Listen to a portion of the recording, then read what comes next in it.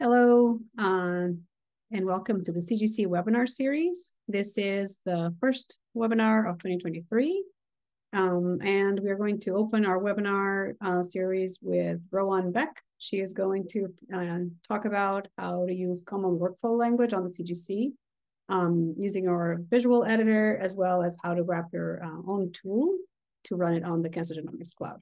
Rowan is a community engagement manager on the CGC. She has her PhD from University of North Carolina, Chapel Hill, and she is interested in regulatory mechanisms to underpin the association between environmental toxic exposures, diabetes, and phenotypes. And she is highly computational, and she will be teaching you how to do all these cool things. So I'm going to let Rowan share her screen and take it away. All right, thank you for the introduction. Give me just a moment to share my screen, get everything set up. Okay.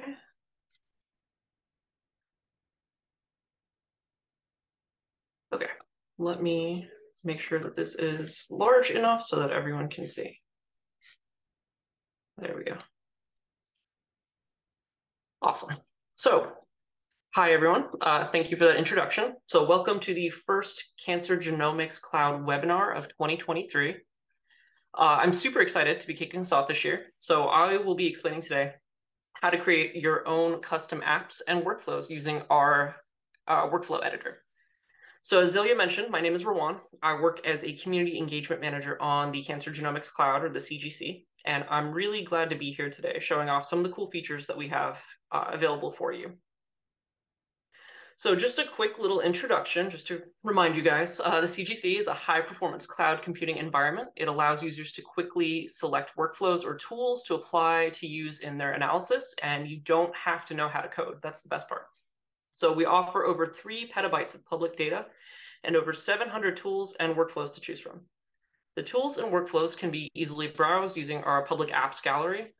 If you don't see a tool suitable for your work, you can join one of our 7,000 users to create a custom tool or workflow, especially after today's webinar. You can keep it for yourself or choose to share it publicly. We already have about 80,000 user-created workflows currently, so we're always looking to add more to that. Taking a step back, the CGC is part of a larger ecosystem. It's sponsored by the NCI Cancer Research Data Commons. So the CRDC is a cloud-based data science infrastructure. It provides secure access to large, comprehensive, and expanding collections of cancer research data. Users can explore and use analytical and visualization tools for data analysis on the cloud. So as always, you're welcome to visit our website to learn a bit more about the CGC. It's cancergenomicscloud.org. Please stop by. We have links to past webinars, upcoming events, tutorials, and more. As a bonus, if you sign up for an account with the CGC, please let us know, and we'll add $300 worth of pilot credits on your account, thanks to support from the NCI. Just to give you an idea of how far $300 will take you, I received my $300 pilot credits early last year, and I still haven't used up all of my credits.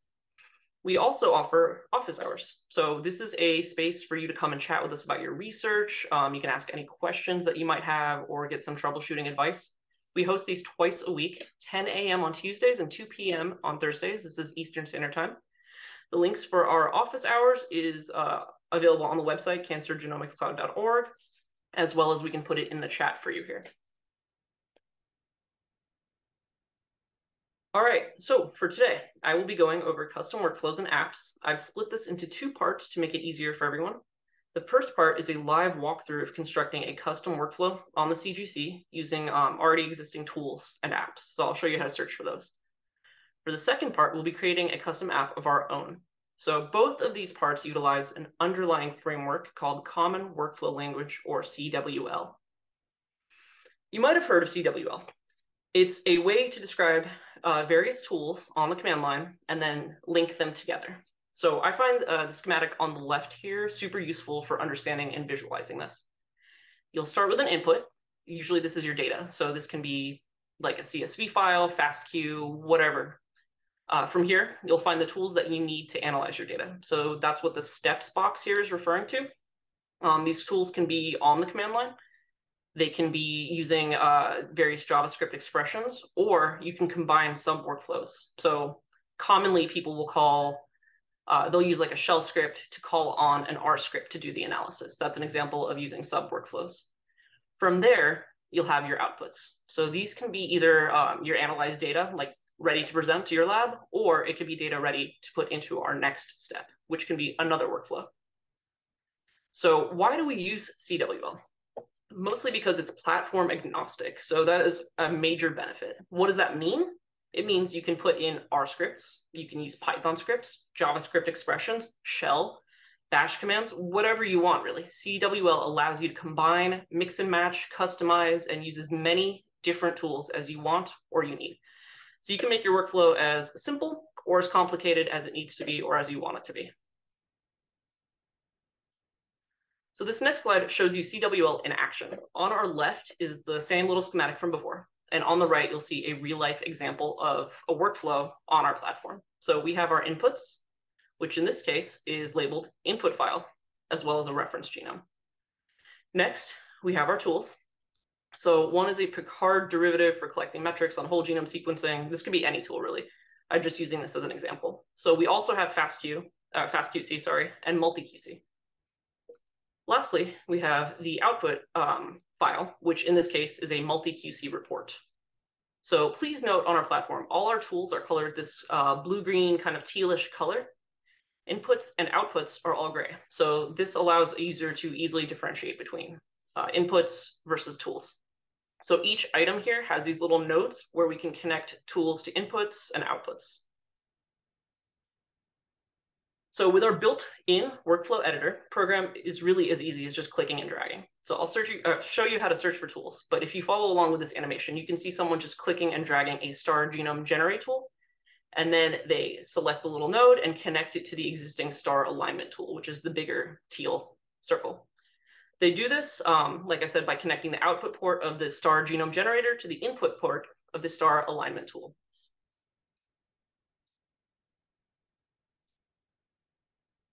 So now that you have the basics, let's move on to part one of this webinar. So this is constructing a workflow. If anyone has any questions, please feel free to type them in the chat or ask me. I'll do my best to answer.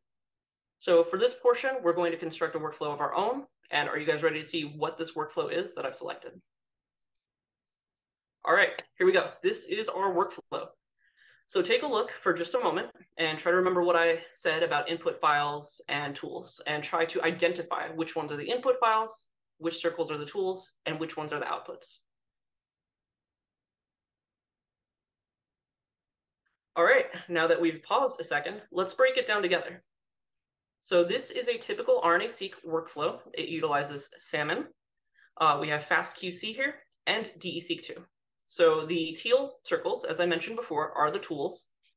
And then as you follow along, you can see various input files like a transcript FASTA, genome FASTA, FastQ read files, connect both to the Salmon workflow as well as to FastQC. And then we have output files coming out the other side of the tool. So to build a workflow like this, we're going to need to be logged in to the CGC. And then once you're logged in and in a project, you'll select apps from the top banner below the blue. And then from here, you'll go to the right-hand side and select create app. A new screen will pop up. And from here, you can select workflow, give it any name you want, and you'll be taken to our workflow editor. Don't worry if you didn't fully catch that, because I'm going to walk through it slowly and we can do it together. All right, so for this portion, I'm going to sign into my account, and this webinar is being recorded, so visit us at cancergenomicscloud.org. You can click on webinars and you can view it on your own time. You can follow along and try to create your own workflow. So I'm going to switch tabs here to the Cancer Genomics Cloud. And I'm already signed in. So this is what your main dashboard page looks like once you're signed in. On the left-hand side, you'll see various projects, and on the right-hand side are recently completed analyses. You can scroll down, and on the left, you'll be given access to our publicly available data sets. And on the right are some helpful tutorials and guides. So we have a quick start guide, information on how to create a project and so forth. If you keep scrolling down, you'll see a blue circle with a question mark in it. So if you click on this, you'll get context-specific helpful links. So this question mark is available on any of the pages within our platform. So if none of these links kind of answer your question, you can feel free to contact our support team. You can describe an issue like it says, or share your ideas. They're really super helpful and friendly. So feel free to contact them and they'll get back to you right away.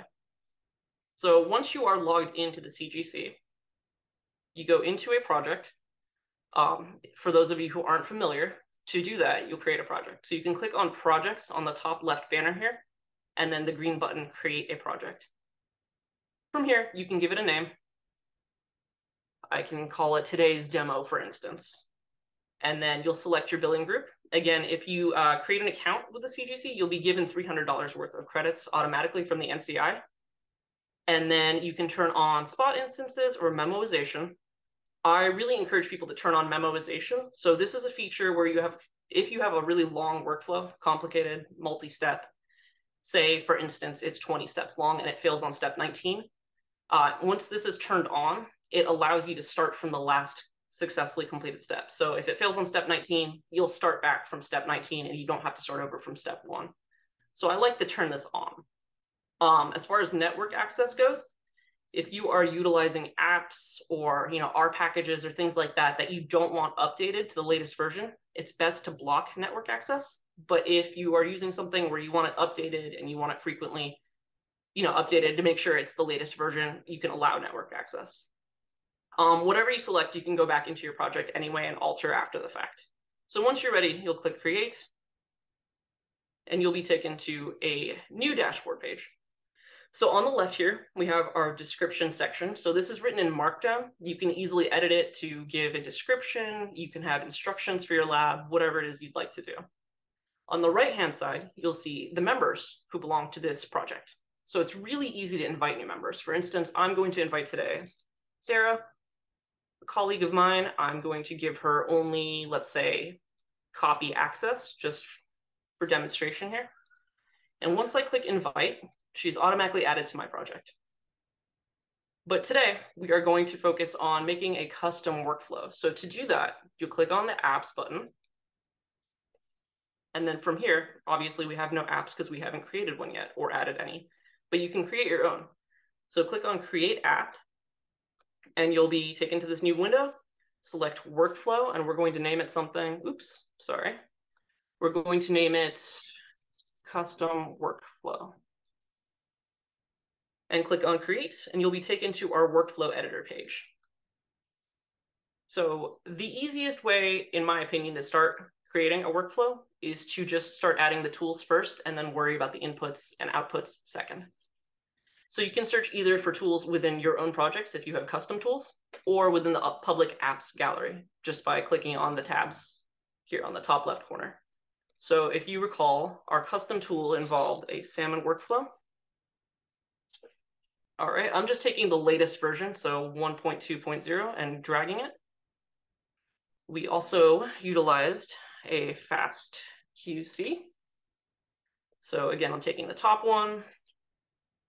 And then we have DESeq 2. And I'm clicking and dragging. All right, so from here, let's focus on one at a time. So for fast QC, we'll need the input file. So let's click and drag that out. We'll also be generating a report that is zipped, as well as an HTML report.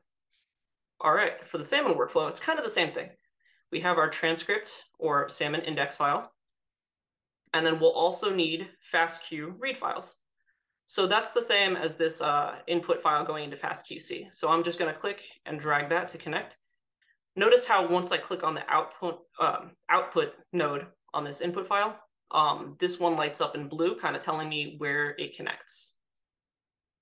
So from here, we will pull out the outputs. So we have transcript level quantification, the salmon quant logs that it generates, gene level quantification. Oops. Sometimes if you get too close, they'll connect to one another, but you can just delete that and pull it out again.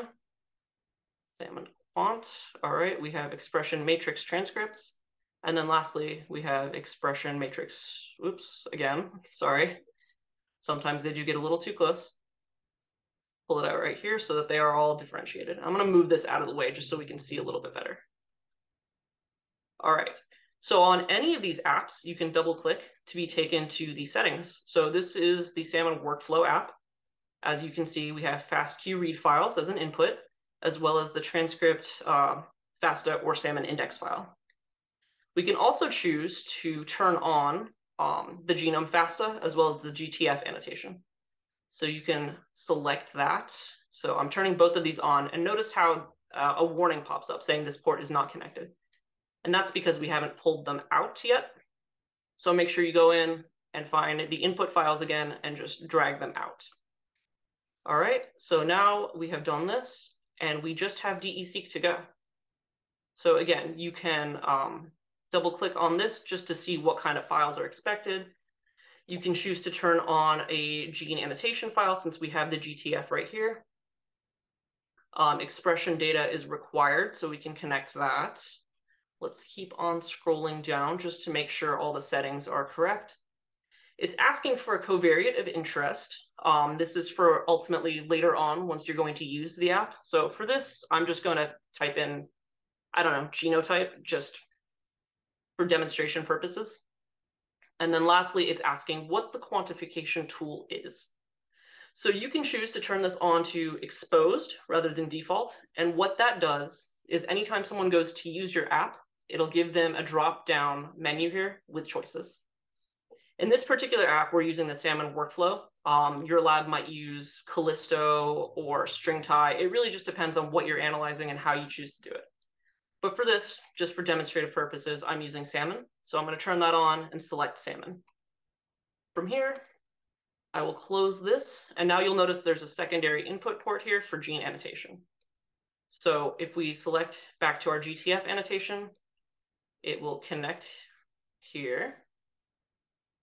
And then we have expression data to connect. I like to use transcript level quantification. Other labs can choose different ones.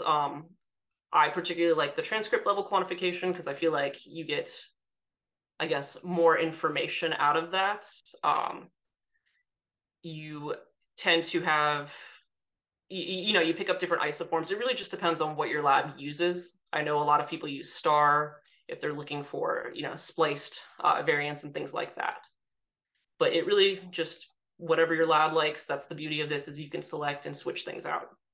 So once we're ready, we'll pull out some of these DE-seq output ports. So we have the phenotype file, normalized counts, oops, right here, and then lastly, an HTML report. So once you're ready, you can click save and give it a note, just so you know. I can say that we have created the workflow for our revision 1. Click on save. And then you'll see a no issues on the bottom here. Sometimes a warning will pop up, just letting you know that you've connected something wrong.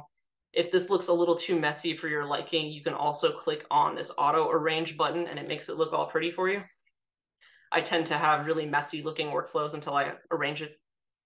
Then you click save and run. And you'll be taken to a task page.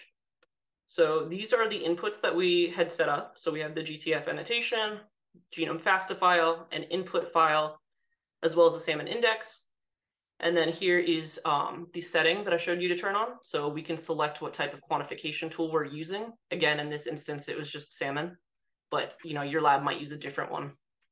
So for demonstration purposes, we can select some files to input here. And these files came directly from our public project. So if you go to the public projects on the top blue banner, you can click on bulk RNA-seq transcription profiling. And I basically just copied over those files into this project. I can show you how to do that. So I'm opening this in a new tab just to show you. If you click on the files tab of this public project, you can select whichever files you want and then click copy. And it'll ask you, what project do you want to copy these to? So I copied them into a previous one, and I'll show you what that looks like, but we can copy them into today's demo. And it takes just a few seconds. So let's go back here, and once you're ready to select the files, they should be available. So here's a GTF annotation file. We have input files that are required. I'm just selecting all rather than scrolling down. And then lastly, we need a salmon index file. So notice how all of these files are tagged, saving you the trouble of having to search for whichever ones you need. We have selected salmon as the quantification tool, and then once we're ready, we'll click on run. And this is what it looks like. So it's queued up to run. I have run this already in a different project just to show you what the end results look like. So here we have the end results of this, and you'll see an output file. We have our DE-seq analysis as a CSV. So this is like an Excel file with gene level quantification or transcript level quantification, I suppose. We also have an HTML report that's generated. So you can click on this. It says DE analysis, so differential expression analysis using DE-seq. Since it's HTML, you can open it up right in your browser and view what this report looks like. So it gives you some data about what type of samples you have, some exploratory analyses. So this is a PCA plot that is created, and I'll show you how to do this later on. We have some sample-to-sample clustering, as well as some histograms. So I'm not going to go too much into this data, but it's really easy to create an output report that you can share with your lab very quickly. Okay, so for now, we're going to go back to our slides and check out part 2 of this. If anyone has any questions, please feel free to either interrupt me or put it in the chat. I'm happy to answer. So part 2 of this is creating a custom app on the CGC. So you saw how to create a custom workflow, but how do we actually create the tool, such as DE-seq or the salmon alignment tool? Ours is going to be a lot easier than that, though. So for this, it's really a similar kind of concept. Remember the schematic we saw early on? So we're going to keep it simple. We'll have an input file, which in the case I'm going to show you is a CSV. So that's just like an Excel kind of spreadsheet I'm going to show you. We have our custom tool, and then finally we will have an output file. So the data we are using today comes from an existing project on Toward Data Science. We can send you the link in the chat. This was a project created kind of just to demonstrate what PCA is, which stands for Principal Component Analysis. And this user uses both R as well as Python. And he uses a breast cancer data set that originally comes from the University of Wisconsin. And this is a publicly available breast cancer diagnostic data set. It's hosted on the UC Irvine Machine Learning Repository, which again, we can share the link with you in the chat. So the website, again, looks kind of like this. It's just Toward Data Science. It kind of explains PCA in a different way. I'm going to go ahead and explain PCA as well, but if you want the link, we have this. And then, let's see, the breast cancer data looks like this. So it's a data set. It contains the breast cancer data of 569 females or observations. And the dimensionality, of the data set is 30. So it means that there are 30 different characteristics for each female in the data set. So the actual data set I have open right here. You can give me just a sec to load this. As you can see, yeah, it's basically a CSV file. The number represents 30 different characteristics just along the column names. You can see it's a lot of data. So when presented with something like this, scientists often use something called principal component analysis, or PCA. And this is used to group the data and make observations. So here is a close-up of some of the observations, the characteristics, let's say. So we have mean radius, mean texture, area, things like this, just measurements for our females here. So as I said, principal component analysis, or PCA, is a statistical tool, and it reduces the complexity of the data set while preserving the covariance. So this is a kind of fancy way of saying it simplifies the data while still preserving the patterns. So I was searching for an easy way to explain this to different audiences, and I came across an example I'm going to show you in just a second here that I really enjoyed. So personally, I'm a big fan of music, and I thought this was a really great example. So As I said, PCA is a statistical method. It reduces the complexity of data sets while preserving the covariance, right? So imagine a big rock band with like 20 members. It has guitarists, background singers, pianists, keyboardists, a horn section, drummers, everything. A big band needs a big stage, right? Or like a big data set. But that's not always possible. So what do? Well, instead of 3 guitars, there could be 1 guitar. Instead of 2 drummers and a percussionist, maybe we could have bongos. Instead of a piano, we can have an electric piano or a keyboard. You wouldn't get the full detail of each song, but they could still be played and you get the general idea.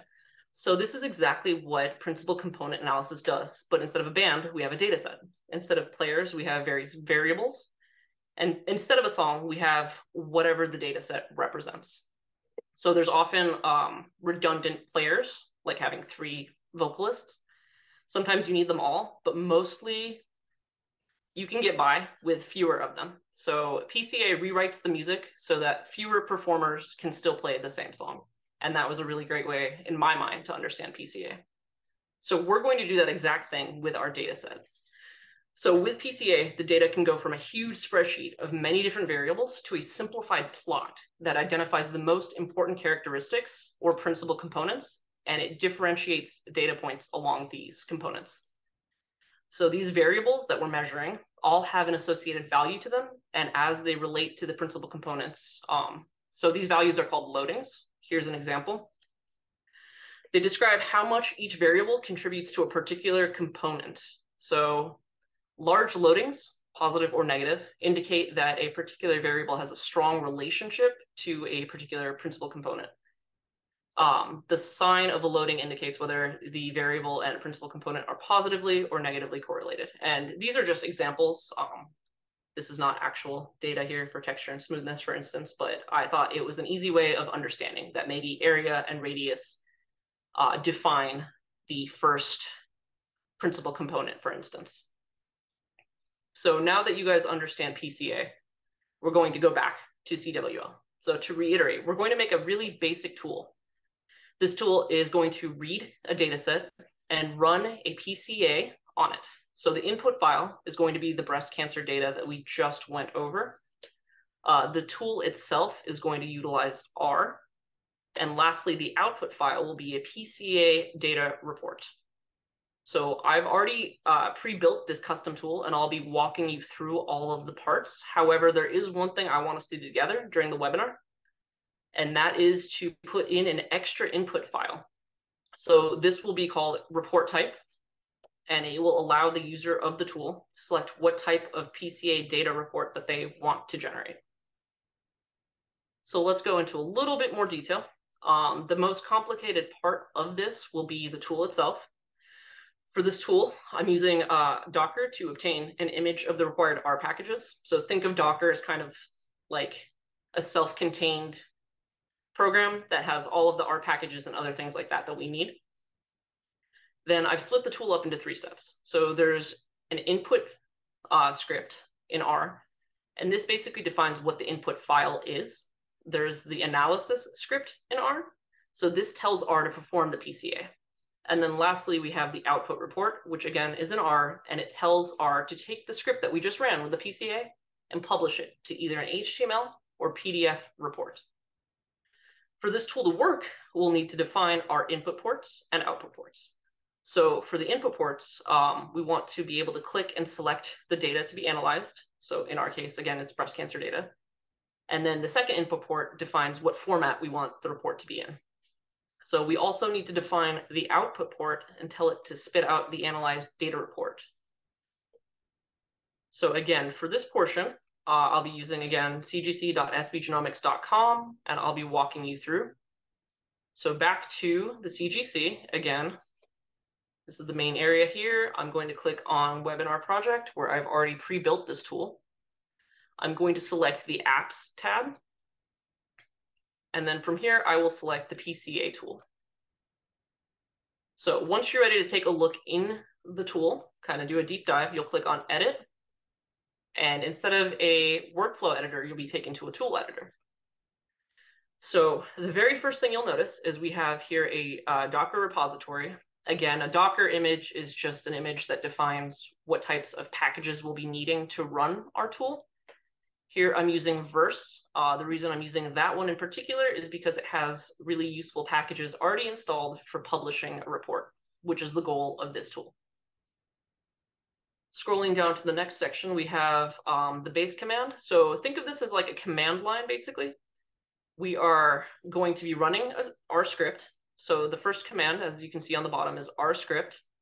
And then we're telling the command line to run this script here, output report.r. And we'll get to that in just a sec.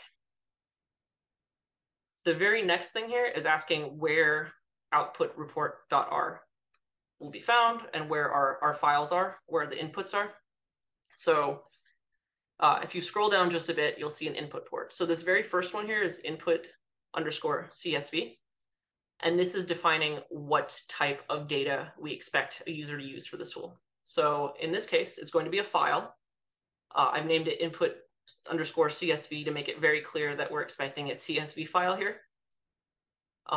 You can scroll down, you can select file type. Maybe if you want a different file type to be allowed, you can type that in as well. Say you want TSVs to also be allowed, you can add that easily. And then what I mentioned earlier is we are going to add a second input. So to do this, we'll click add an input, and we are going to name this one report type. Rather than a file, we want people to be able to select from a predefined set of options. So we are going to select enum here. And what that does is allow us to define what the options are. So under symbols, I'm going to type in either PDF document or HTML document. And then that is all we need for this input port. We also have an output port, like I said, so we have to define the output as well. So the output is going to be a file, and we have the options of either an HTML file to be generated or a PDF file. So I've written this in the globe section, and globe stands for global. And what I'm doing basically is we're running the R script, and we want to collect anything generated from the R script that's either ends in .html or .pdf. So it's going to collect anything that's generated ending in HTML or PDF, and it's going to put that out as an output report. Okay, so once we are finished with this, we can scroll down and we can set up hints if you'd like. This is a useful feature of our tool editor. So you can add a hint, for instance. Here you can select logs, and this is what I have set up basically. So what this says is it is taking anything that has been run in R, so any type of R script, and saving it as a log file. So you can see exactly what was run. You can troubleshoot error messages, or if it ran successfully, you have a log of what exactly you typed in and how it ran. Okay, and then for the file requirements, this is our tool itself. Remember how I mentioned we had 3 R scripts. We had an input R script, an output R script, and the actual script itself. So starting with the input R script, this is just defining where our input files are located. So you can click on this and you'll be taken to an expression editor. So we are defining the path as inputs.input_CSV.path. And the reason we are defining it as such is you can see on the right-hand side, inputs is the object. If you select input_CSV, the option here is path just below it. I've highlighted it. So the path is located here, path to the input.csv. So once you type it in using the JavaScript editor or using the proper JavaScript expression, it will automatically replace this portion here with the actual path. And then report type, here we are defining it as the input.report type. So we're defining basically the input ports that we have set up. So again, report type is set to this right here, which is input and then report_type. And then once you type that JavaScript expression in, it automatically will look like this. It's using PDF document here as just kind of a test example to show you what it would look like. So you can have PDF document or HTML document here. So your output report, actually, let's go to the script first. So the script, many of you are probably familiar with. So this is just a typical R script. Here we have the source is the input.R script. So remember how we defined where the data was that people will be putting in, the CSV file. So that's what this is right here. It's sourcing that input R script to define the input data. So then we are calling that input data a data frame, and it is referencing the path that we defined in input.R. And we are telling it to perform a principal component analysis. So this is just a base R command, PCA equals prints component on the data frame, and we're getting correlations out of this. So then to visualize it, I've installed the package ggfortify. This is just an extension of ggplot. It is just useful in plotting some common statistical analyses. It's really good for visualization. So I've chosen this package. You can choose any package that you're interested in. I just happen to know this one. So I'm installing ggfortify here and then calling on that library, and then basically just telling it to plot the PCA that we calculated in the previous step. I'm going to have the loadings on so that we can see what is contributing to those principal components, whether it's 1 or 2 along whatever axis. From here, you can see additional information about loadings, variance, and how much each of the characteristics is influencing the principal components. And that's what this PCA loadings command does. And then finally, we're just visualizing a scree plot, which tells us where most of the variance comes from. So that is the actual script in R. You can have this in Python, like I said. You can use a JupyterLab notebook. You can have a shell script, whatever it is you'd like. For this particular tool, we're just using R and sticking to it since many people are used to R and are familiar with it. So lastly, we have an output report. And this one right here, if we expand it just a little bit, it's calling on the R Markdown library, which is just innate in R. It's using the input.R script as a source, once again, to define what our data is, basically. And then it's rendering the R script that we just went over, the one where it actually tells it to do the PCA analysis and things like that. So it's rendering that as an R Markdown report. So the report type here represents whatever the user will select from the drop-down menu. Click on save, and then you are ready to run this. So before we actually save this version, I'm going to go back and show you what this looks like if we were to run it as is. So this is the previous version. It has the data set it's asking for. That's our input.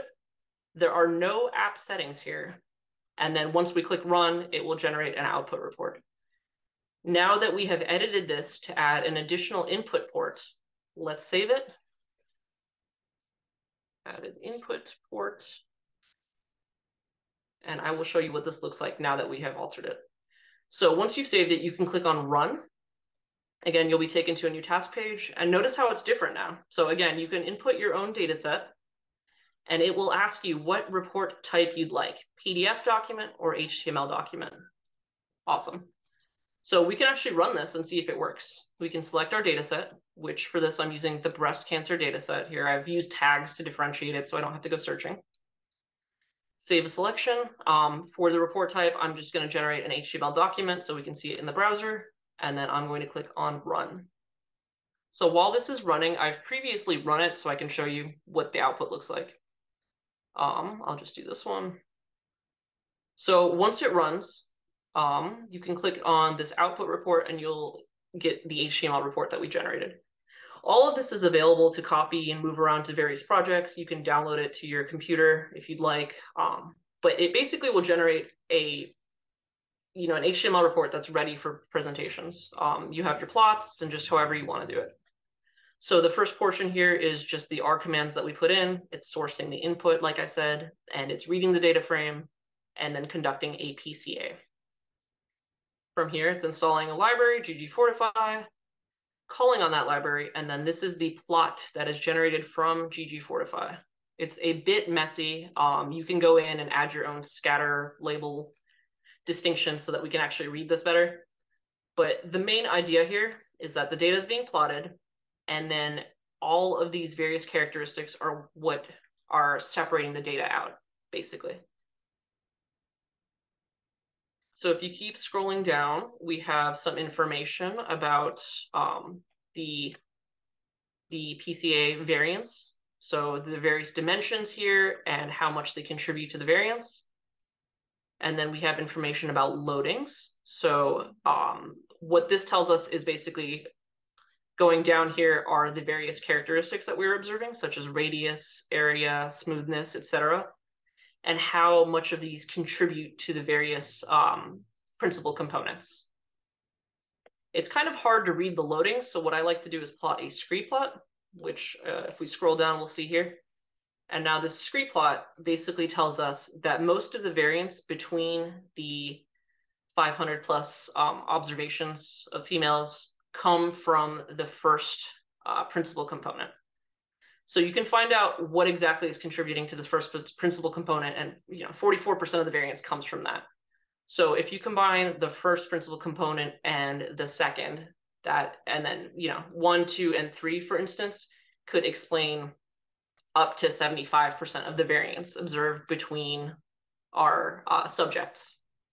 So this is useful in clinical settings or diagnostics if you don't have time to look at every single possible characteristic that could influence a diagnostic.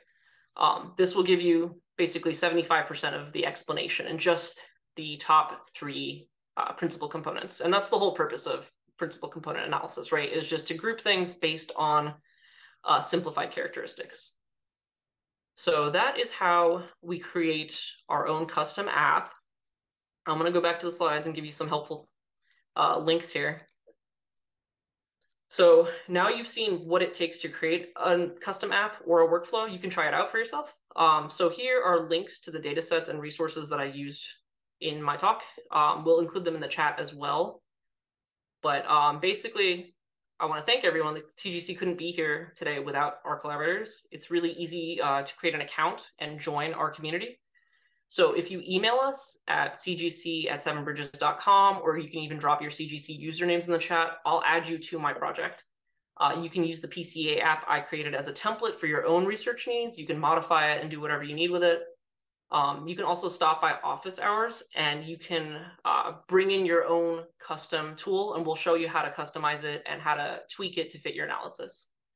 So once again, the webinar is recorded. So visit us at cancergenomicscloud.org, and you can click on webinars, and you'll be able to view it on your own time and follow along and do whatever it is you want to do, and we'll help you out as much as we can. That's what we're here for.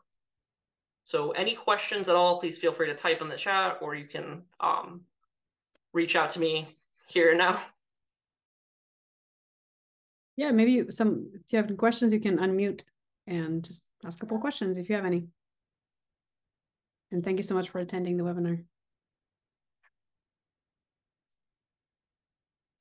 We do have a comment on the chat saying this tool is incredible. Thank you so much. I'm glad it was useful. It's a lot to fit into a webinar, so I really do encourage everyone to just try to create an account, copy, or like I said, I'll add you to my project. You can use it as a template. That's the best way I have found to learn and how to customize, is just to play with what already exists and change it around to fit your own needs. So I encourage everyone to really reach out. I'm happy to share any of the resources or give advice. Yeah. I'm so glad that people found this informative, that the other comment we had is also a very informative webinar. Thank you so much. Like what Rowan mentioned, this is recorded and it's going to be posted. We'll share the slides as well on the website. If you have any questions, reach out to us. And if you don't have any questions, I guess we'll give everyone back 15 minutes, and we'll see you all next month for the CGC Webinar Series. Thank you again. Thank you, everyone. Bye.